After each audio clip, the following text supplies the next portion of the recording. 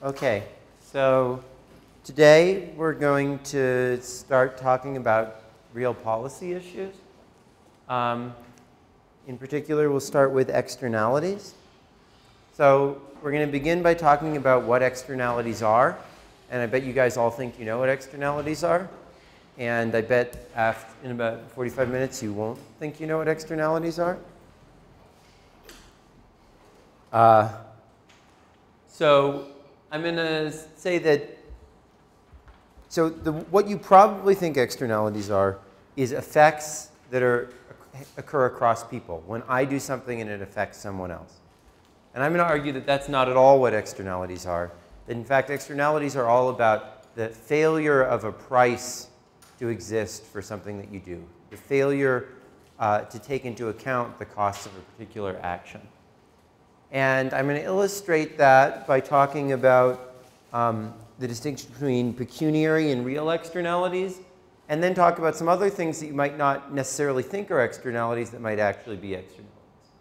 Then talk about how policy responds to externalities, comparing taxes versus cap and trade versus legal liability. And I'll in particular emphasize the trade-off between price controls, that is taxes, and quantity controls such as cap and trade. I'll then briefly talk about Stigler's Coase theorem, which will highlight the importance of information in determining the right policy towards externalities, which will then, after a break, lead us to think about how we can gather the information necessary to assess externalities correctly using scientific expertise and cost-benefit analysis, such as the statistical value of human life and the Stern report, which you're supposed to read, as well as gathering information from members of the public using either contingent valuation surveys or methods that try to take into account the strategic problems with contingent valuation surveys, in particular the Vickrey-Clark-Groves and expected externality mechanisms. Okay, so let's start by asking what an externality is. Oscar Quiroga, what is it? How would you define an externality? Just intuitively before this class. Yeah, it would be like if I do something, my action affect the other person or other persons. Yeah, so that's the standard definition of an externality that people think of. And most people think that an externality got that name because it's an effect that's external to me as a person. And in fact, we'll see that some of the names people have given to other things reflect that misunderstanding. But in fact, that is not where the term externality comes from. The term externality comes from the fact that the effect is external to the price system rather than outside of myself and to someone else. And as we'll see in a moment, really externalities have nothing to do with whether you're affecting other people. They have everything to do with whether things are inside or outside of the price system. So we'll go through that. Okay, so the simple and most classical example of an externality, where these two things get very much conflated with one another, is worth going through. So imagine that we're thinking about smoking, and there are n individuals. Each individual has a utility, uj, which depends on the amount they smoke and the average amount that everyone else smokes, plus their income, ij.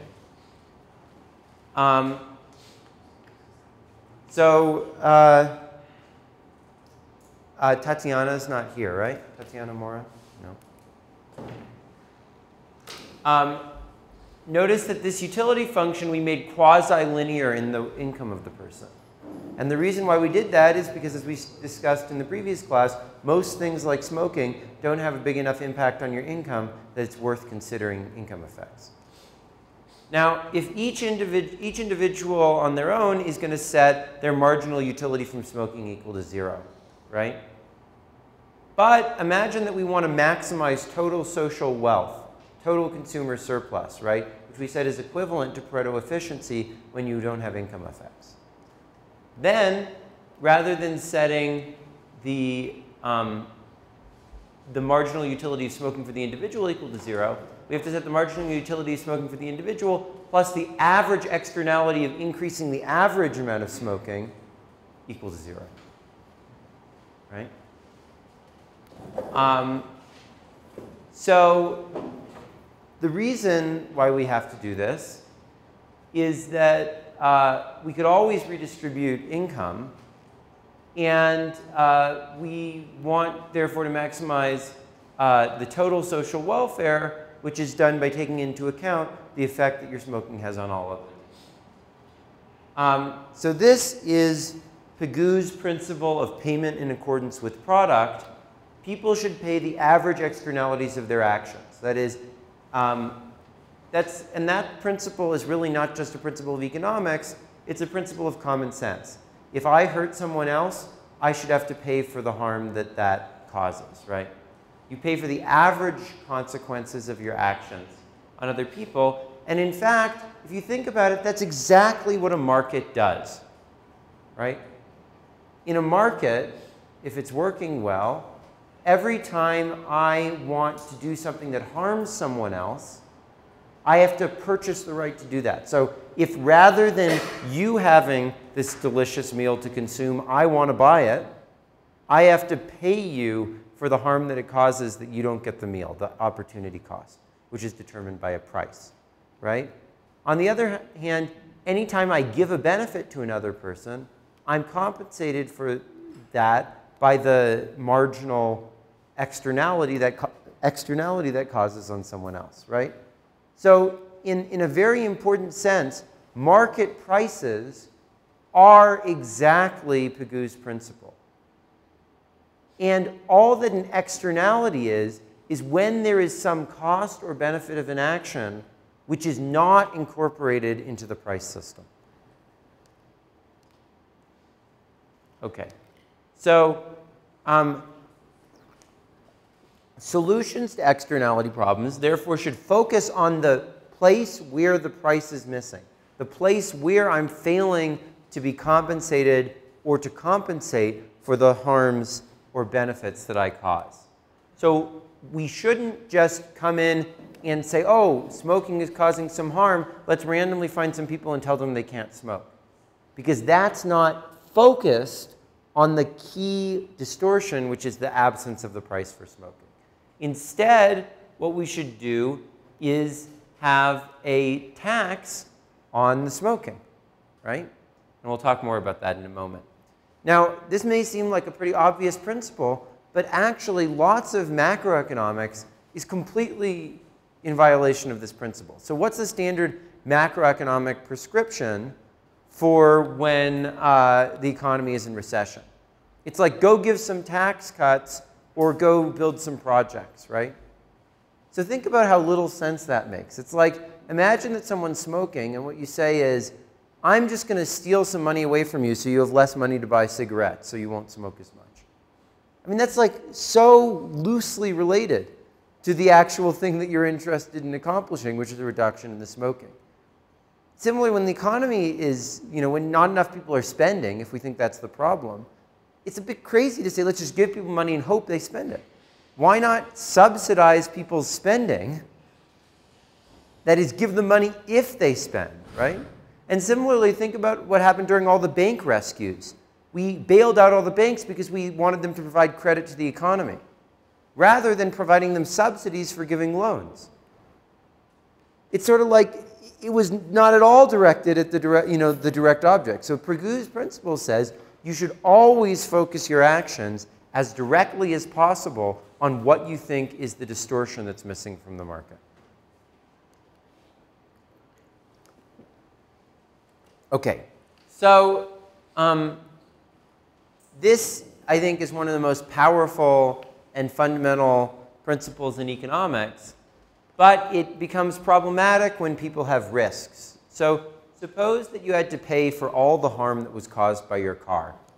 If you had a terrible accident that killed someone, right, you'd have to pay for the cost of that other person's life by, I guess, getting killed or something like that, right? This sort of eye for an eye justice seems a bit crazy because it's not like you meant to kill the other person, right?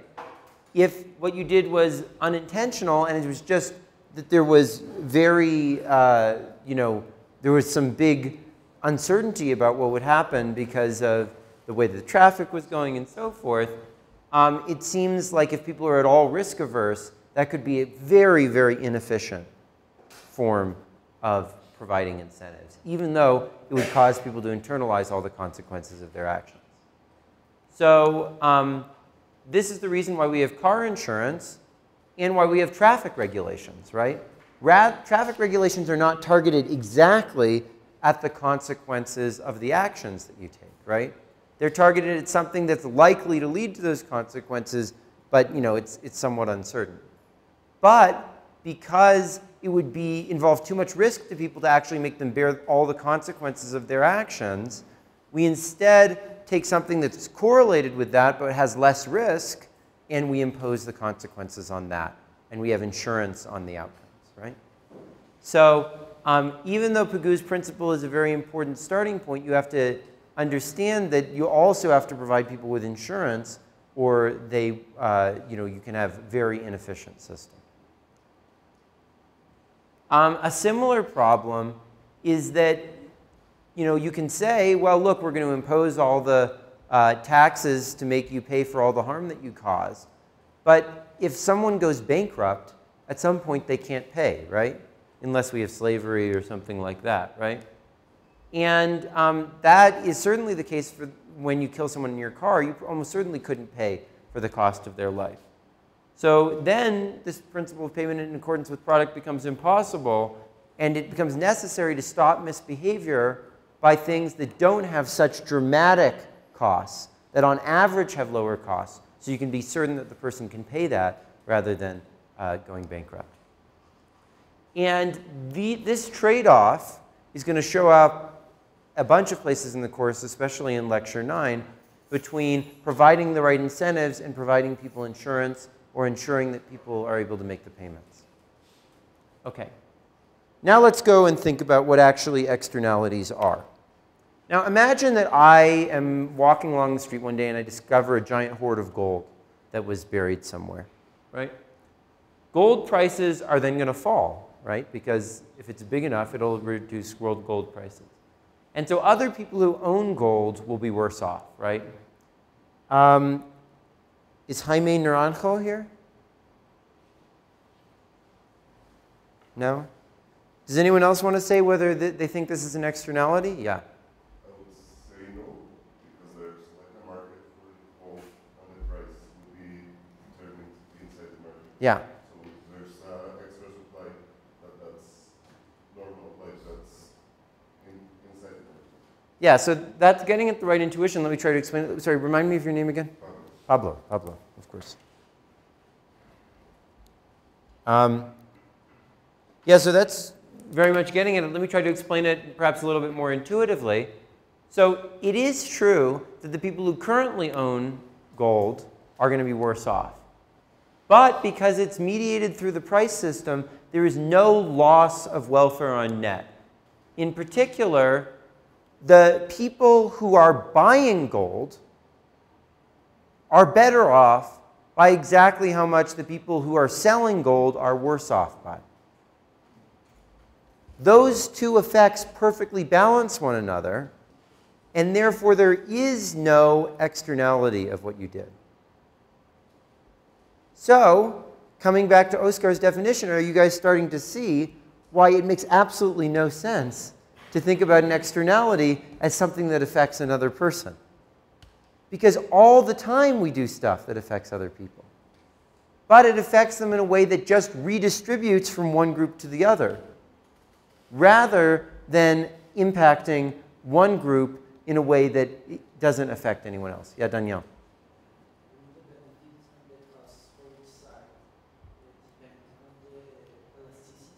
No, it doesn't, because when you change the price by the envelope theorem, the change in welfare of one side is equal to the quantity times the change in price, and the change in welfare of the other side is equal to the quantity times the change in price. And those things exactly offset each other. So any change in prices has zero effect on welfare. Okay, so this effect is called a pecuniary externality. That is, it's not an externality at all. But because people have this misunderstanding of what an externality is and think that an externality is when you affect someone else rather than something that's missing from the price system, people have labeled these things that are not actually externalities as pecuniary externalities. Okay, now almost all of the misapplications of the theories of externalities, and you'll see these all over the place by very prominent economists, come from misunderstanding the distinction between pecuniary and real externalities. So I'm going to try to go through a bunch of examples to try to train you guys out of the wrong way of thinking about externalities. Okay, so one example of this is people would often say, oh, competition creates an externality on the other firms in the market, right? Well, that's true. Well, so let's ask whether that's true. So, Anna, do you think that that's really a true externality? No, because the consumers get benefits. Well, let's try to break it down a little bit more. What if I come into the market, I'm competing with you, you're making some profits on every sale that you do, and I come in and I don't actually lower the prices at all, but I just steal some sales away from you? Would that be a real externality or would that be a pecuniary externality? The real ones, because Yeah. it only hurts me if it's not improving the well-being of anyone else. Exactly, exactly right. On the other hand, if, as in Anna's original example, the price had fallen, but I hadn't actually taken any sales away from the other guy, then it's a purely pecuniary externality. So the key question, and we'll come back to this over and over again when we talk about oligopoly and monopoly, when you think about market power problems, this is the key principle. Almost everything that you learn about, all this complicated stuff about oligopoly theory, comes down to the question of whether you are taking profitable sales away from the other guy or whether you're just causing the prices to fall. If you're just causing the prices to fall, that is not an externality. But if you take sales away from the other guy, that is an externality. Okay, another example is suppose that free trade with China causes steel workers to lose their job. Is that a real or a pecuniary externality? Well, it should be a pecuniary externality because what does it mean for the workers to lose their job? It means that the wages that people were willing to pay for them to do the work in that industry fell. That means that the workers will have to go work somewhere else. Now that's bad for those workers, but it's good for the companies that might hire them, right? And so whatever harm it causes to the workers is offset by a benefit from the companies that then hire them. Yeah, Pablo. There are like a lot of markets that are affected by those issues.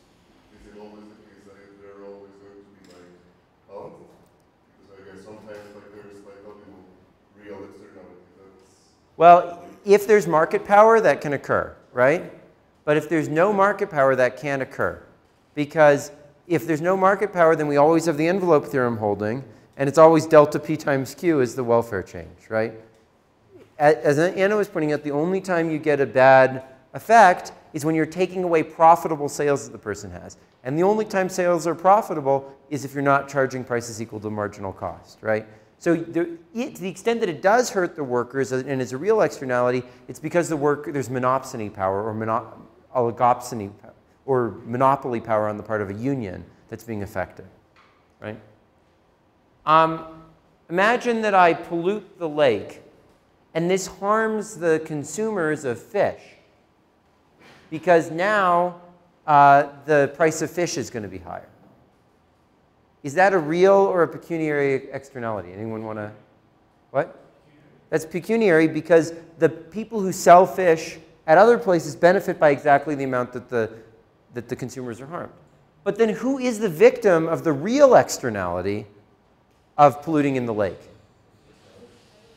Who? What? No? Exactamente.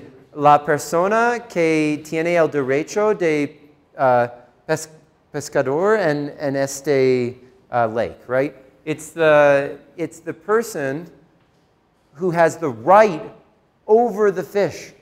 Now, that might not be the fishers. Imagine that someone owns the right to the fish in the lake and just hires fishers.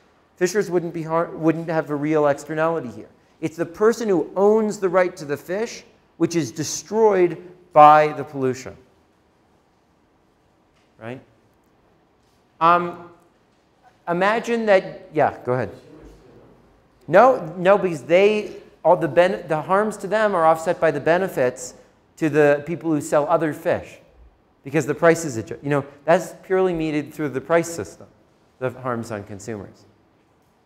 Another example of this is imagine that a brilliant roommate of yours gets stoned and does really badly on the exam. And that helps you beat the curve, right? Well, that benefits you, but it harms sort of like your future employers or your professor or whoever it is that is benefiting from having the performance be higher for a given value of the grades. So again, that doesn't sound like a price exactly, but it basically is. It's the market price of a given grade, right, is changing, and that's what's giving you the benefit, not an actual change in the performance. So his getting stoned doesn't actually give a positive externality on you. Another example of this is that in a lot of East Asian countries, there's selective abortion of women. And what that means is that there's many, many, many more men than there are women in these countries. So, for example, in China, the sex ratio is almost 2-to-1 now among certain age cohorts. And you might think, hey, actually, that's good for all the women who do end up getting born because they get all these great men, right? But it harms the men exactly as much as it benefits the women. So again, that's not a price, but it's one of these things that, as I said before, acts like a price. It's a market-like mechanism. And so there isn't a real externality of those selective abortions, at least along that dimension. Okay. Now, this distinction shows up a lot in the law. And I'm sorry if it will bore you to go through stuff that shows up in the law system of the United States, because I'm not sure whether it shows up in the legal system of Colombia, but at least maybe it's of some interest. So there's something called physical damages. Physical damages means I hit a doctor with a car or I burned down his house. I owe him the damages of, the hurt that I caused him or the hurt that I caused to his house. Or if I defame someone and cause a libel on their character, that destroys their reputation, that's a harm to them. So these are direct, even if not literally physical harms, and they get called physical harms. There's a second category, which is called pure economic losses. So for example, if you hit a doctor with the car, and now his patients no longer have a doctor, that's considered a pure economic loss, not a physical damage. Or if you burn down the doctor's house, and now house prices in the neighborhood go up because there's less housing available, that's also considered a pure economic gain. On the other hand, how about if the other people in the neighborhood were benefiting from the fact that that house was actually making the neighborhood more beautiful of a place to live in, and so when it gets burned down, the prices of the houses in the neighborhood go down. Would that be an externality, a real externality or not? Does anyone want to guess? I guess it would be a negative. Why? Yes. If it's similar. So they are worse off than they were before, definitely. But why is that, unlike the effect through the market prices, a real externality? Because there's no compensation. There's no one else gaining from them. Or perhaps the You're getting closer. People who wants to buy housing and their benefits because of the defaulted prices. So it is a real externality. Does anyone else want to keep trying to explain why? Do you want to try, Nancy? Just gonna say that I don't know how you can price that. How you measure the. Yeah, so that's getting closer. Anyone else? So the basic difference here is that that person wasn't getting compensated for the fact that his house was increasing the value of everyone else in the neighborhood. If that person had been getting a payment every month for how much he was increasing the value of the houses in the neighborhood, then all the harm would accrue to him, because it would be the destruction of the money he was getting plus the destruction of the value of the house to him. All that would be in the value of the house. But because he wasn't, he was creating a positive externality. Now that positive externality has been destroyed. That effect is not mediated through the price system, and therefore it is a real externality. Okay, so this became a really major issue during the Deepwater Horizon crisis. Does anyone remember what that was? There was, in the Gulf of Mexico, there was a big oil tanker, a big oil rig that basically hit the wrong spot in the sea, and suddenly all this oil started coming up into the sea and caused all sorts of problems. And there was giant lawsuits trying to get money for all the harms caused by this. And the courts had a very difficult time trying to distinguish what things were physical damages and what things were pure economic losses. And I hope that after this class, you guys could be great consultants trying to persuade them one way or the other on different effects. So let's try to go through some examples. Do you think that there was a real externality or a physical damage caused to the shrimping employees who lost their jobs as a result of this pollution, which made it so that you couldn't fish? Is Elliot Sanabria here? Elliot? No? Sanabria? No? Okay. Anyone else want to guess? Yeah, go ahead, Pablo. Would it be like this same example as the lake and the fish?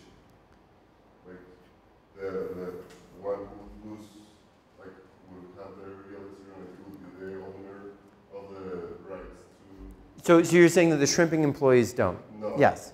Well, yeah, that's right, because the shrimping employees are going to find work somewhere else at a lower wage. It benefits the people who hire them and harms them, right? How about a government conservation agency that has the responsibility of protecting birds that are now being killed by this effect, by the Deepwater Horizon disaster? Jaime? Is Jaime Naranjo here? Anyone else want to try?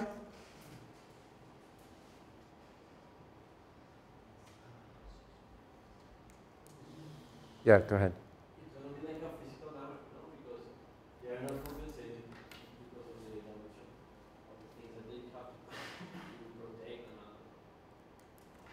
Yeah, so that's right. So I think the basic logic is that this government agency, in some sense, has the property rights over those birds, right? Everyone in society gets some diffuse benefit from having these birds around. These government agents are put in charge of being the guardians of that public good, right?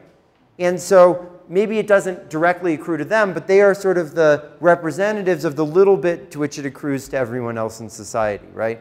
And there's no compensation for that. That's a direct harm, the destruction of those birds. How about the Louisiana hotel industry, which was serving for people who came down to do stuff related to fishing? So imagine there were some hotels, and what people used to do there was to come down and stay at those hotels while they were doing business related to fishing. And now that there's no more fishing, there's no more business. Does anyone want to try to explain whether that's a real externality on those hotels or not? Yeah. Say not because those people can go to other hotels in other places to receive such benefits. Yeah, or actually the people who are buying the hotel services are better off because the price that the hotels are going to have to charge to fill up is going to be lower, right? And so it's true that there's less demand, and so the price will fall, but in equilibrium, the hotel will end up selling out as well, or maybe they'll sell the hotel, but the person who buys the hotel will benefit then. You see what I'm saying? So there will always be someone on the other side of that transaction. Now, what about disrupted shippers through the ports that can no longer ship through the ports because it's so clogged with oil? Sebastian, can you, what do you think? I think that it's direct because they can go through the port. I don't know if I understand quite right. So imagine that there's a port, and there's a bunch of people who ship through the port. And the port, it now becomes very hard to go to that port. Do you think that'll cause a real or a pecuniary externality? I think it's not direct, but they can go through the port. So, They change I think that that's partly true. Does anyone want to add more onto that? Well, here's a way to think about it. If the port is charging people the full value of shipping through that port, then you're right. There's no externality because what will just happen is that rate that they're charging will come down, right? Until people are still willing to ship through the port, even though it's more costly to do so. However, and therefore the real externality will be on the owner of the port concession. But instead, imagine that the port is operated as a public good, and it's free to ship through the port. And so there's all these people that are gaining benefits from having the right to ship through the port. Well, then, the people who are shipping, their prices won't change at all because they were paying zero before. And in that case, it would be a real externality. So it all depends on whether you were paying a market price for the service that's now been destroyed. Okay.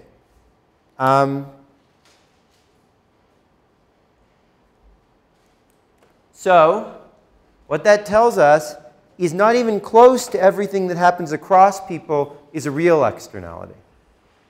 I want to now try to convince you that not everything that happens within a person is fine and efficient. That in fact there can be lots of externalities within a person, which sounds even crazier, right? So individuals often neglect or ignore or impose costs on their future selves. And these are often called internalities, and the policy towards them is called paternalism. But as I think you guys probably have learned by now, it's kind of silly that it's called an internality, because externality has nothing to do with the fact that it has an effect on another person. It has to do with the fact that it's not taken into account in the decisions that people make, right? So this is basically the same idea as a market. Within a person, I may not take into account all the effects that I have on myself. And there's large areas of policy that are in fact driven by exactly this type of consideration. So Pablo, what do you think are some of the examples of policies that are very common all over the world that are driven by what is usually called internalities?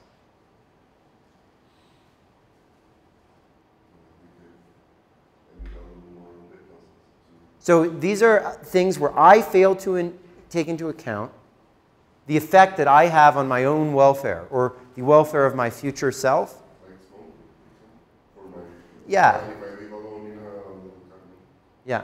then smoking would be that person. Yeah, I mean, but you can think of other things, I think, which are even bigger areas of policy where this is a huge determinant of what happens. Things very important in Colombia, for example. Drug control, right?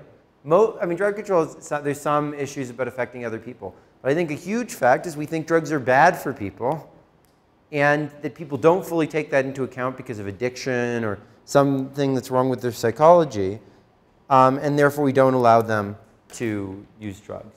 So there's all sorts of syntaxes, prohibitions on drugs that are based on these principles.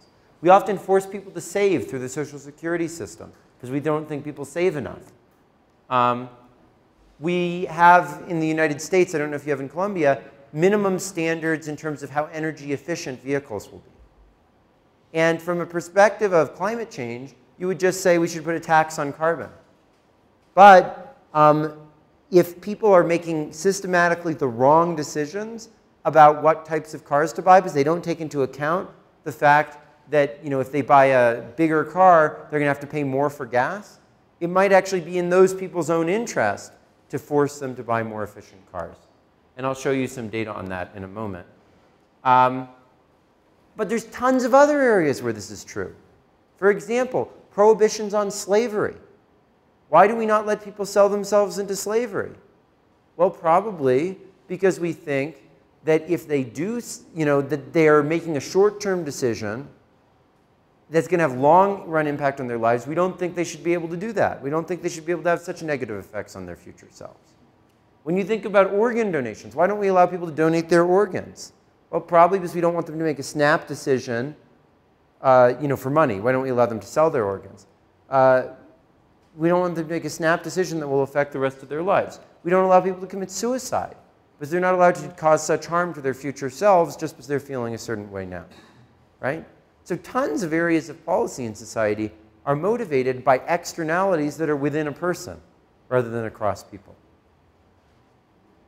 So here's the example from Alcott and Wozney's paper. So what they basically found is that, so they looked at when gas prices increased, how much people changed their purchases of different types of cars. And there's a certain amount that you should change your purchases of different types of cars if you're fully taking into account the effect that gas prices have on the discounted net present value of owning that car. And that's given by this red line here. But in fact, what they found empirically is people's changes were more like this. So people only took into account about 75% of the impact that an increase in gas prices had on how much they should have changed their consumption of cars. Okay. So another difficulty for externalities comes when we take into account people who are not yet alive. So let me give you an example of that. So this problem comes from Derek Parfit, who's probably one of the most interesting utilitarian philosophers in the world. So he said, imagine that you're thinking about having a child. And imagine that on net there's zero externalities of that to everyone else living. There will be benefits of innovation that they'll bring or whatever. There will be costs from increased crowding, but on net it's zero. And imagine that you know that your child would have a good, happy life. The question is there an inefficiency here to be corrected? Gabrielle, do you think that there's an inefficiency here to be corrected?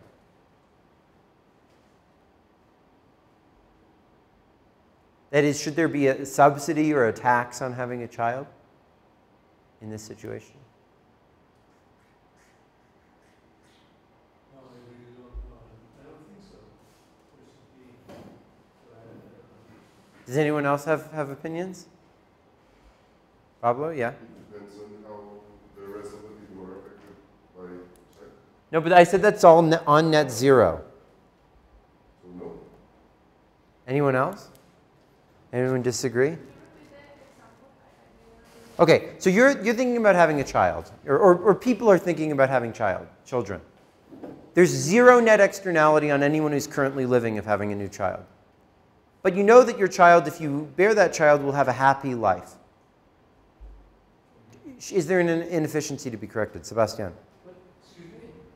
What did you say that? Is there an inefficiency to be corrected? That is, should there be a subsidy or a tax on having the child? What do you think? I think it depends. What, Gabrielle? What? Probably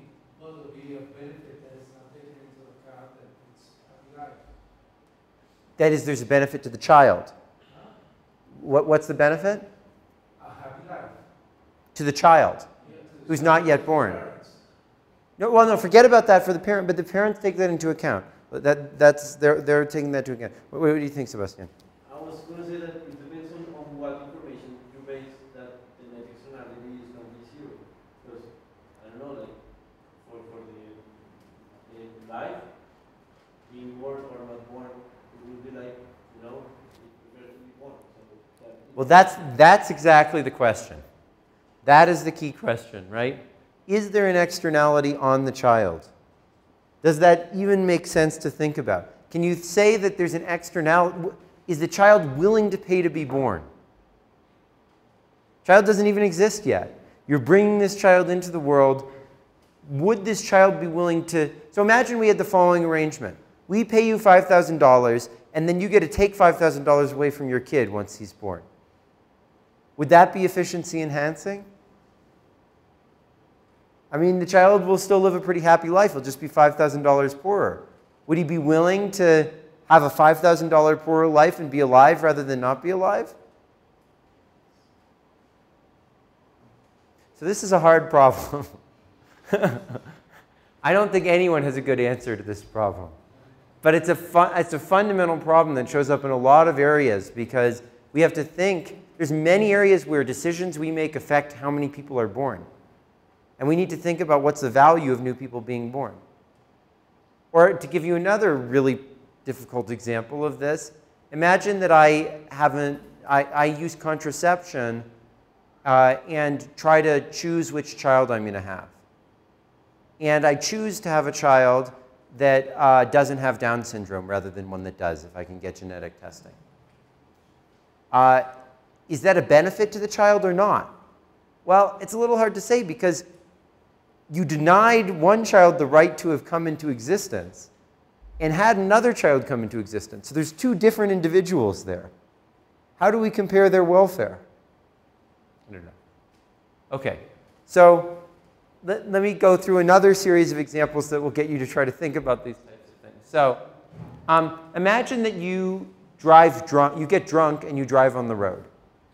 And imagine there's no laws against this, so you're not going to get fined or whatever. Does this create an externality on other people who are in the car with you? Does anyone want to try to address that? Sorry, remind me of your name? Oscar. Oscar, what's?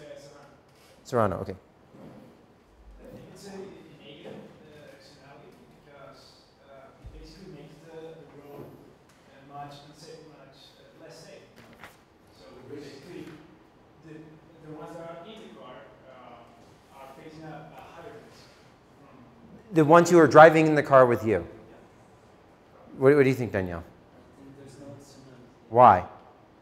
Because if he crashes somebody else, he would just pay. Anyone else want to keep going? Yeah. Juan, go ahead. I'd say there are two externalities. First of all, because that person is getting somewhere, he's not paying for that. I mean, he could have paid for the bus or for the taxi or something like that. And the other side, there's a risk on his life, so there's a negative externality as well. Okay, instead of keep going on, let's take a vote. How many people think that there is a real there's an externality there? Raise your hand if you think there's an externality there. How many people think that there isn't an externality there? And how many people think it depends on details of the situation yet to be specified? Okay, let's keep going and let's come back to this. Okay, how about, is there an externality to other people on the road that night when you drive drunk? Pablo, what do you think about that? Yes, because before the risk is increasing and they're not gaining anything. Yeah, everyone else is more likely to die. Yeah. Who thinks that that's a real externality? Raise your hand. Who thinks that it's not an externality? Who I have a question.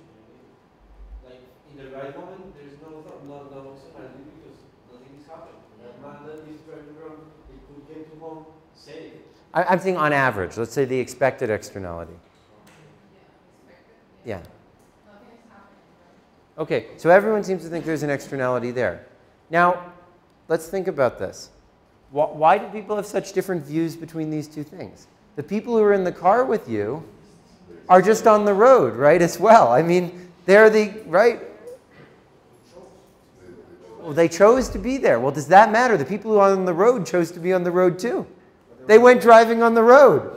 I mean, they chose to be on the road, right? I mean, They aren't aware of the drunkenness. well, that doesn't matter. I mean, that's irrelevant to whether it's an externality, right? I mean, they know there must be somebody out there who's drunk on the road. Just the laws of probability will tell them that. What if the people who got into the car with you didn't know for sure that you were drunk? I mean, would that change whether it's an externality that you got drunk? I think that would make it even worse, right? Okay, so here's my view on all this. So I don't know who it was. I think it was maybe Pablo or maybe Juan. He said that these people weren't paying for the transportation services they were getting. So that is an interesting question. So if I get into a car with you and I'm a drunk driver, do I pay for the costs that are imposed by me being drunk? Well, it depends on what our relationship is like. Why am I giving you a ride? Probably because you're my friend. What do I expect from being your friend? All sorts of friend services in the future. If the fact that I'm drunk, or if I end up causing an accident for you, is going to make my life as much worse off as it makes your life as a result of me driving drunk, then there is no externality.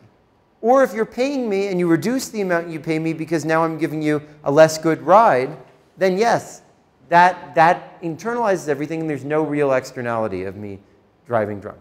On the other hand, if I'm giving you this benefit for free and you're not going to compensate me based on the quality of the ride in terms of the future services you give me as a friend, as favors and so forth, then there is a real externality of this ingredient.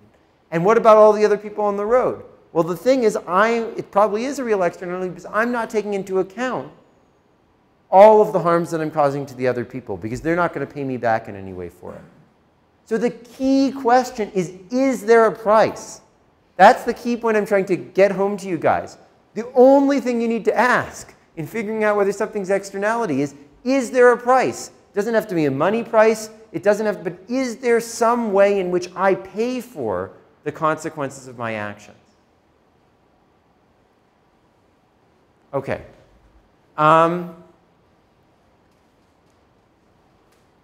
Is there an externality on yourself? What do you think, Nancy?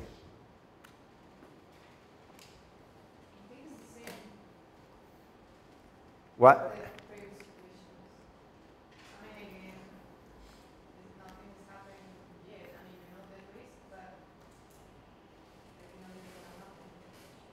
What do you think, Pablo? But maybe you are not able to evaluate completely the risk you're taking. So that's why the government is like that's paternalism. So that's why the government is telling you you can't. Yeah, so I mean, if you're in a state where you're not fully taking into account the consequences of getting drunk, then there is an internality on yourself, right? But if you're in a state where you're fully taking into account the consequences for your future self of that, then there isn't an externality. How about, is there an externality on your family and those who depend on you? What do you think, Juan? That's it, there isn't, because those people, I mean, they're not receiving anything back if you die and then you can pay for your children's school, for example. Well, it depends a bit on whether you have insurance, right? It depends a lot on whether you have insurance. But if you have insurance, then there's an externality on the people who gave the insurance to you. That's true. That's true. That's correct. It also depends on whether your family gets pissed off enough at you that it makes your life bad enough that you got drunk, right? Because if they do, then that could compensate for the benefits, right? Do you have something coming up? Is the insurance a price for risk that you take? Well, it's, I think actually Juan's answer is right, is that the insurance passes it along to the insurance company. It just changes who bears the externality. But is it a price? No, it's not, because it's not a price on the decision that you made. It's a price for the risk that was given before the decision that you made occurred. But conditional on that, moral hazard affects the value to the insurer. It's not a price that you pay in order to take that moral hazard. The insurance is a price on the risk, holding fixed the actions. And yeah, Oscar. If I had insurance and I never had to use it, would that be like an externality? If I have insurance and I never have to use it, would that be an externality? Yeah, I mean, it's sort of a positive externality on the insurance company, right? Because you're choosing to be careful enough. If you take an action that causes you not to have to use it. Yeah, go ahead. They are not going to use that money to pay to another guy who actually used the insurance company. So it's supposed that they are not going to. Yeah, but you're giving the money to the insurance company. That's a benefit to them, right? Okay. So how about, is there an externality on the potential children that you might have in the future but don't currently have? Juan Rojas, what do you think about that?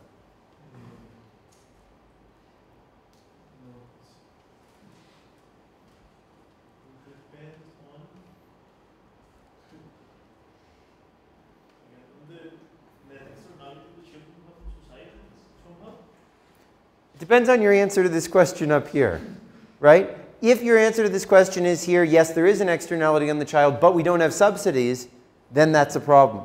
But if we do have a subsidy for having children that's equal to the externality that you decide that it has on the future child, then there is no externality here because you're giving up a flow of money in the future by killing yourself, which presumably you take into account, unless you don't, in which case it's an externality on yourself, right? Okay. To make things even more confusing, maybe you guys were skeptical of the notion you could have an externality on your future self. I don't know if you were. But if you were, think about how different is your unborn child from your future self, really. Because in some sense, myself in 50 years is much further away from me right now than my child who might be born in a year is. Myself in 50 years, I mean, I could be all sorts of things that I would hate. So if you guys don't believe that, you should watch the movie Memento. It's a very interesting movie. It's about someone who has no long-term memory. And so as soon as something gets out of their mind, or no short-term memory, so as soon as something gets out of their mind, they're just a new person, right? So what responsibility would such a person feel to their future self, right? How is our future self so different from someone who's standing next to us? Anyways, these are just all things to reflect on and to think about. Okay. Now, why don't we take a 5-minute break here?